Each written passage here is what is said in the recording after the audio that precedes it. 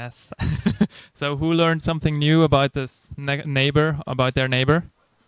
I learned a lot. Yes.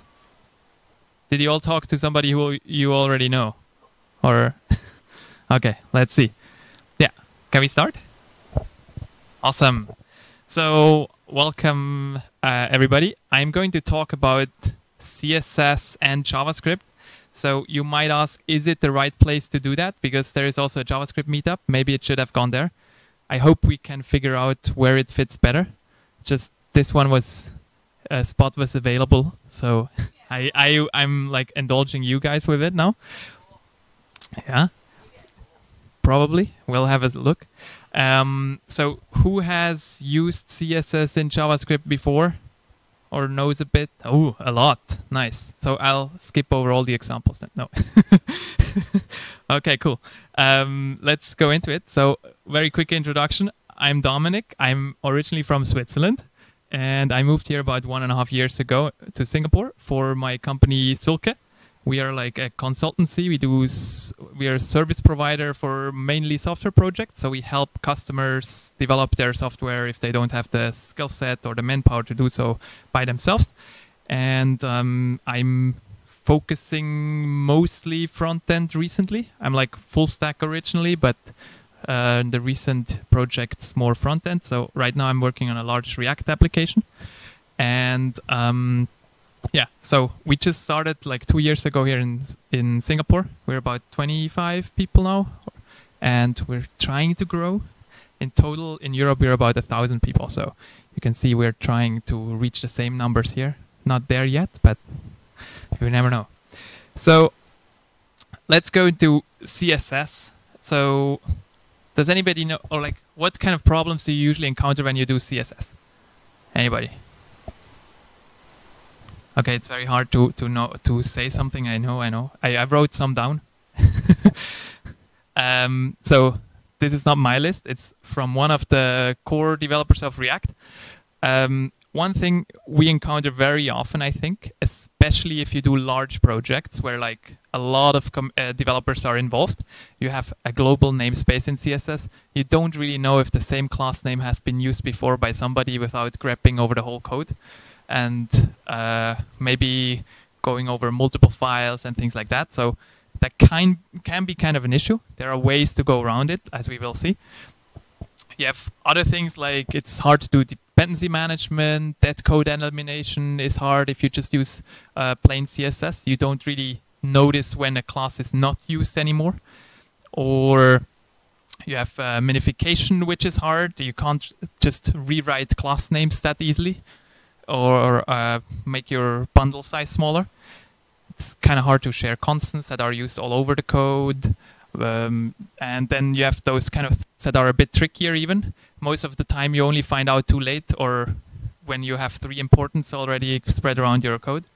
So it's kind of hard to know the specificity of different selectors, and then you end up doing those weird hacks because you don't really understand how it works. So that's like non-deterministic resolution and isolation. It's really hard to write classes that cannot be overridden by other things or you quickly end up in problems with those kind of things because you can just do a dot something and then a diff inside, and then it messes up all the styles that somebody else wrote.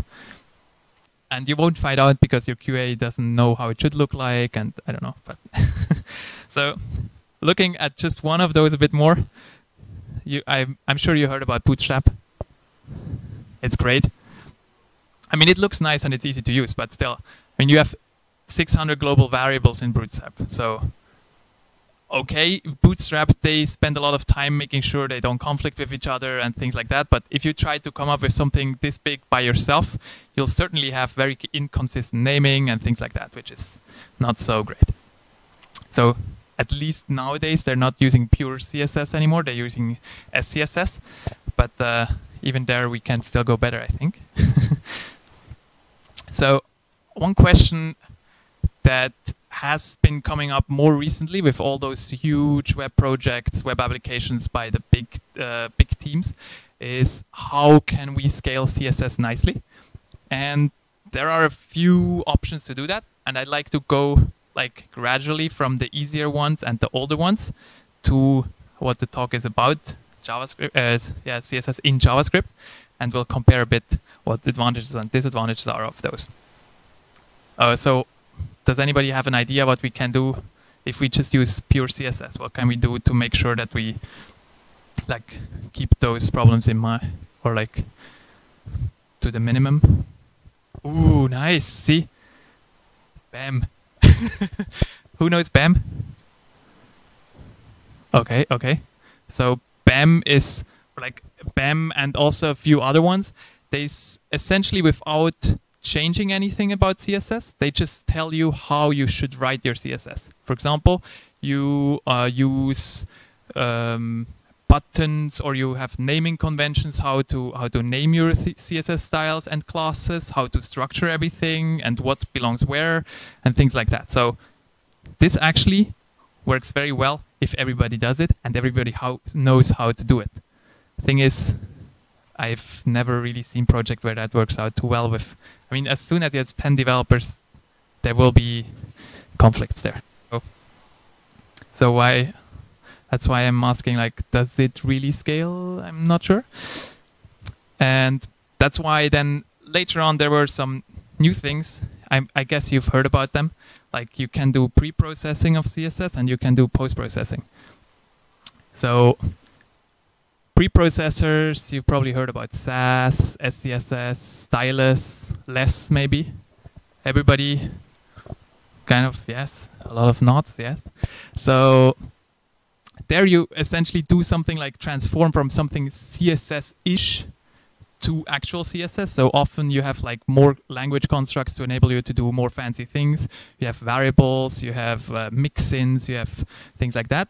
And then you have actual CSS. And then from there you can do even one more step to go to the super CSS that is optimized. For example, you can auto-generate prefixes for different vendors, or you can optimize certain things to be shorter or so based on certain rules and things like that. So a few examples. It's not exclusive to those steps. You can also, some of them you can also do after or before. But generally, yeah, you can do like imports, resolving functions, variables in your CSS superset. And then after you can do something like unit conversion, browser support, integration, and things like that. So this one is actually quite cool because you end up writing more efficient code. But you still have the same problems with globals and minification that is a bit hard and things like that. So let's look at a few code examples. For example, let's build some simple buttons. They are actually bootstrap. So some primary, secondary, some large and a small button. And you know, it all starts with the beginning. If you write this in plain old CSS, you write a lot of code. And you end up doing things like, I don't know, WebKit user select none, MS user select none. I mean, who likes to write those kind of things? Or like look up in the documentation for which CSS properties you have to and for which you don't have to. Or you do like a lot of constants that are around, like duplicated everywhere, and then somebody will misspell one and the text color will be slightly off and you'll never know. And you also have those global variables. So a few issues with those. Global namespace, you have vendor prefixes you have to know by yourself, you have constants, and then you also have kind of inefficiencies in your CSS because you end up having a default style, which is like the font size of one rem, but then the button large has to override this. So essentially you define your font size twice in the style sheet for that one at the override, which can make it very hard to understand where the actual one is coming from now. This one is actually the CSS that is used in Bootstrap for those two buttons. So when you use it, it looks something like this. You just add those button classes and you do that overriding. So you add two classes to make it a button and a primary button. Or the same with the large and primary together. So the next evolution this SCSS, you can do a bit better.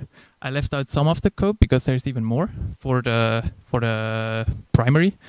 But what it allows you to do is like mix-ins. So you can do certain parts of your styles you can extract out and have a more core logic about how it should look like. I'm pretty sure most of you are probably familiar and have seen something like that.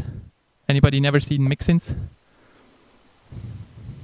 Okay, let me quickly.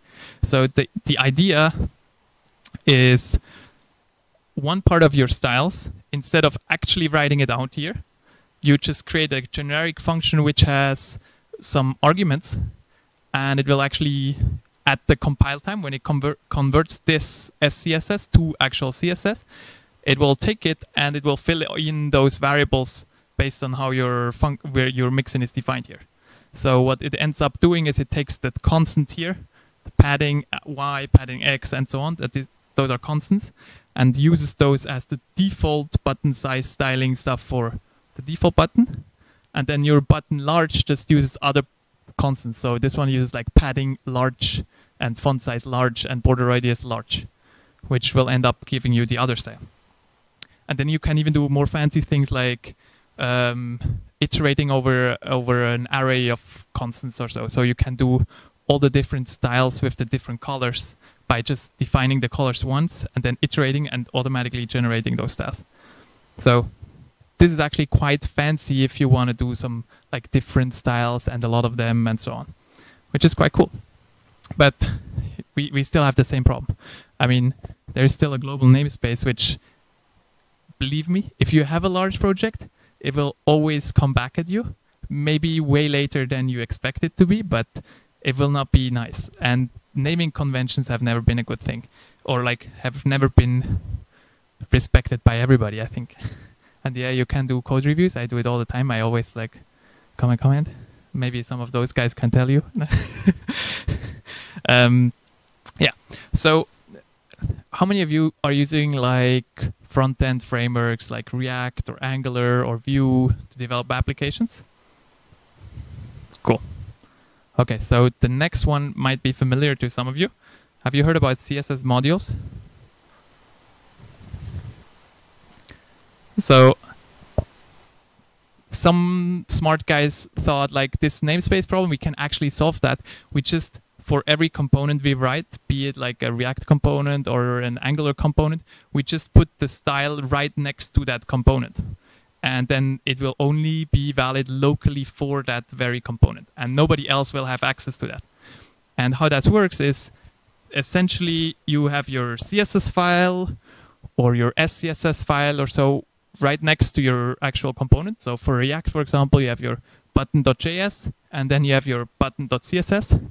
And you just import that, and then you can use all the classes that are defined inside this with like .style.button and style.primary, and then you just assign those to the class name prop in your JSX. So what happens behind this is the actual class name that is being used in your production code will not be button and primary, but it will be something that is automatically generated in the build step, so that it will be unique and can also be very short. It can analyze everything first and then do the shortest possible one to be able to represent everything. So this is actually quite cool because it can minify. It is locally scoped per component.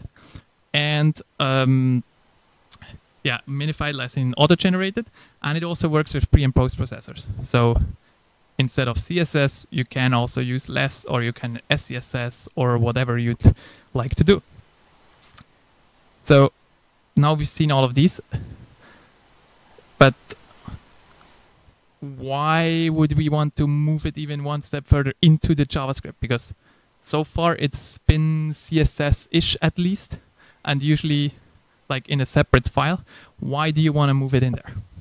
Anybody has an idea? Does anybody have an idea why we would want to do that? We can discuss about that, yes. So why is it a terrible idea? Yes? Okay. Ooh.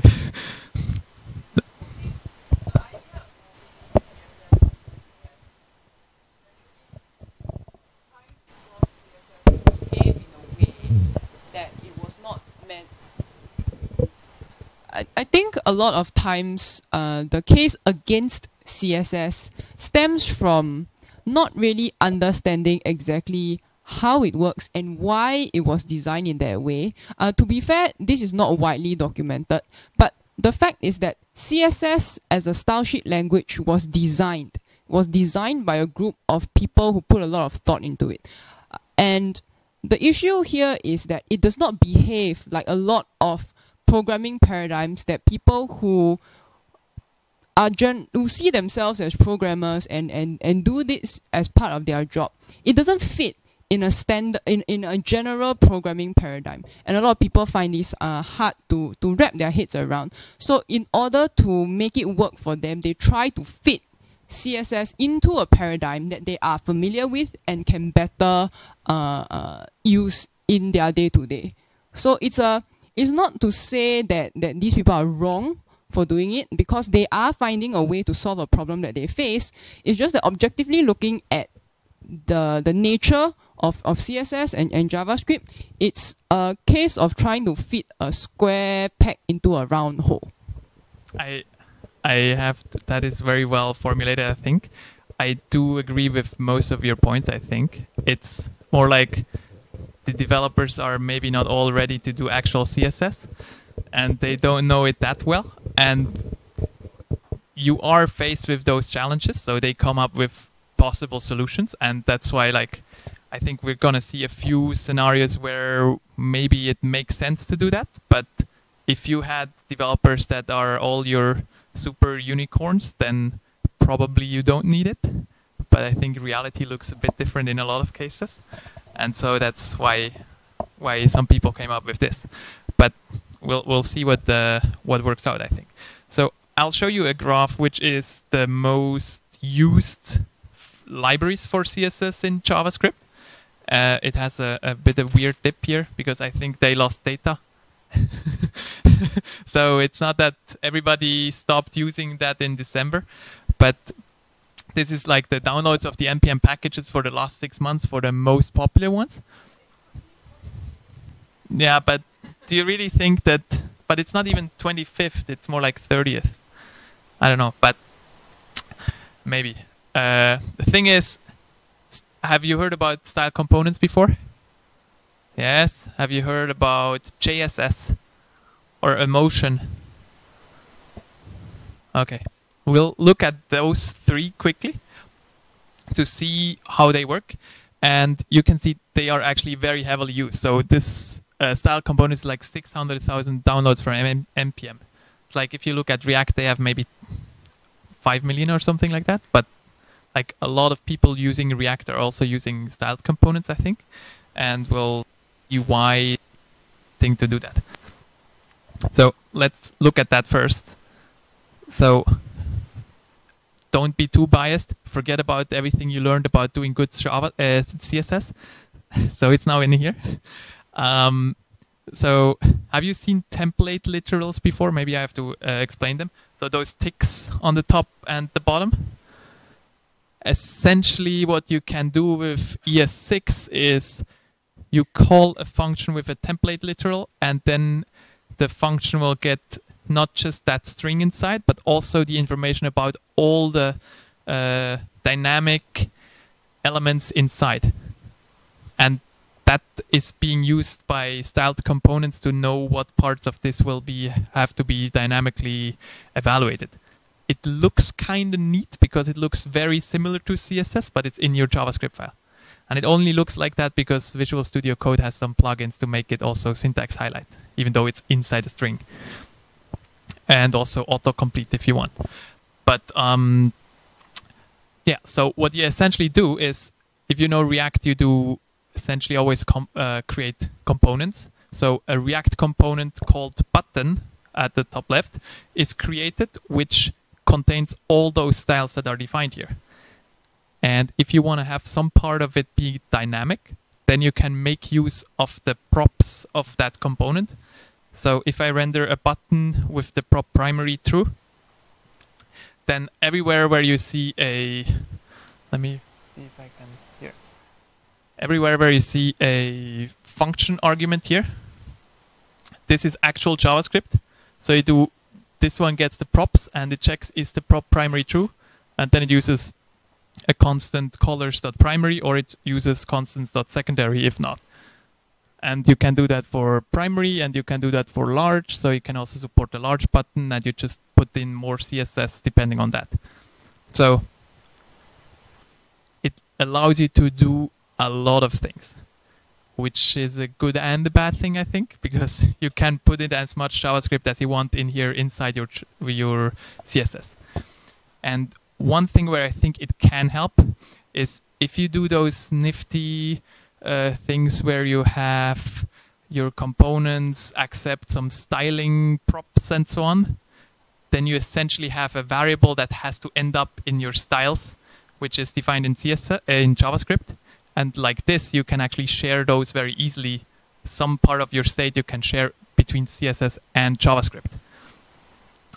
Another question is does it make sense to do that in the first place? But this is a way to do it. And then as this grows, obviously, it might look ugly, so you might create your helper JavaScript functions to help you do that. And the cool thing about this is it supports like media queries, it supports pseudo classes, and it supports all kind of things, and it does automatic prefixing for vendors and so on for you. So you don't have to write that user select or mods user select and things like that. So yes, this template literally, it has access to all your props of your component, it has JavaScript capabilities, and if you use VS Code with the right plugins, it can also do syntax highlighting. Yeah, it is green because it's good. The other one was red because it was not good. So there are also bad things about it. We'll come to that later. Let's quickly look at JSS, which the idea is the same. You put your CSS in your JavaScript file, but instead of having the nice fancy template literals, you just do it in an object of JSON. So you do define your classes like this. So you have your styles object, and you have a button class, and you have a primary button class. You can do extend like this, and you can obviously then use all your constants and so on, and you can put in all of those. What kind of changes based on compared to normal JavaScript, normal CSS, is you do camel case instead of dashes. You do commas instead of semicolon. You do quotes around everything. So it looks a bit different. It's more like what you would do for React styles. Personally, I think it looks a bit ugly. I mean, it's not CSS at all, if you look at it. Some people prefer this over the other syntax if they do CSS in JavaScript. But even here, you also have integration for React, so you can access the props in a similar way with with functions. But you can also use it without React and then just do something like access those classes that are generated. But again, because this is all done at runtime during JavaScript evaluation, the class names that are actually used are being auto-generated for you. So you don't end up having that problem of naming conflicts and so on over all your components that you have. So whatever is defined here, it only has to be like unique in that file where it is defined. And all the other files can theoretically use the same names. And the third one that we saw on the list is emotion. So I think it wins the best logo award, but it is kind of similar to styled components in that like the API is basically the same, but they also have APIs to be compatible with that JSON format if you prefer that one. And it has been coming up recently and gained a bit more traction because it's much smaller when minified and much faster in processing than styled components. And it can also generate a like static file out of all your styles that you have all over, which is quite neat because then you don't need to always regenerate it. It's very good in caching then. Yeah. So if we quickly summarize those things, what we get for CSS in JavaScript is we have the full power of JavaScript. We can share state with JavaScript into our CSS at will. We can have completely deterministic styling. So at least if we follow some very basic ground rules, we won't like conflict styles from one file to the other and things like that. So it is isolated as well. And we can do a lot of optimizations to make the code smaller, to make a bundle size small, to make it efficient. And we could even do like code elimination. If there is no CSS in your file anymore or no component anymore, then you can also delete the other part because it's most likely not used anymore. And yeah, so there are also cons. You have the full power of JavaScript. It can be very bad because you can do whatever. In the end, you still probably want to follow some basic ground rules. You still need to design your code and your CSS well. And yeah, you sometimes have some very unusual syntax, that JSON thing. I think you have to get into it if you really want to use it. Right now, the editor support and so on is not that great, but it's coming up. So you don't have all the tooling around it yet, but a lot of it is already in the actual frameworks you're using. And then some framework has shortcomings, so some don't support server-side rendering on React, or they don't support vendor prefixing automatically and things like that. But there are some that do, so just choose those, I guess. And yeah, I think the main takeaway is it's not like the silver bullet that does everything for you. Even if you use it, you still need to know CSS. So you still have to fight the exact same problems with like putting your boxes in the right place and aligning them right. So if you consider using it, or you've been using it already, what you should look out when you choose a framework is like, you probably want to look out which syntax do you prefer. I think a lot of people are split between styled components and JSS just because of the syntax, because all the other things is like they basically support the same use cases otherwise. You want to look at the feature support, like vendor prefixing, pseudo-class, media queries, things like that. Probably if you do server-side rendering, you want to look if that works as well, or if it has to be in the DOM with a real window element and things like that. You want to see if it has static file generation, which can be helpful, and the performance generally. So does it really, if you ship a whole CSS in JavaScript library with all your bundles, then maybe it is just 20% bigger or something like that. So that might also be a problem. While if you do the traditional CSS, most of the time that doesn't change as quickly as your app file maybe. So you don't have to download the new one when you update your app or things like that. So that might actually help in caching in the browser and the speed of the site and so on. But keep in mind, if you want to do that, maybe ask one question first. Do you really need to share state from your JavaScript app into your CSS or the other way around? Maybe you can also do it without. If so, I would recommend maybe use CSS modules, which is very well supported with just Webpack. So you can just add some Webpack configuration part. You have your own files. You can add preprocessor very easily and post-processing. And then you're also well served, I think, because you still end up with the problem that your styles are spread around everywhere in your files. So for the last 3 minutes or so, I'd like to quickly give some insight about what we experience in our project. We're using styled components for a video streaming platform. I counted yesterday, there are 100,000 lines of JavaScript code. It's a lot. I think about 30,000 is for video streaming, and maybe, I don't know, 10,000 is for CSS. I don't want to know. So what we encountered when we used it, I think there are a lot of pros. It is actually quite quick and efficient to create new components and to do styling of those, because you just add that file, you add the styles in the same file. It's nicely and tight together, and that has some benefits. It's very easy to find the styles that are applied to your components, rather than looking through globally shared states and so on. And then when you change some part, it might affect something in a completely different place in your app. Challenges are like, yeah, the first one, it's very nicely formulated because there is some memory leak in styled component server-side rendering. We are trying to find how exactly we can go around it, but there are also GitHub issues, so we're not sure. Right now, the server just restarts every few days, so that's okay.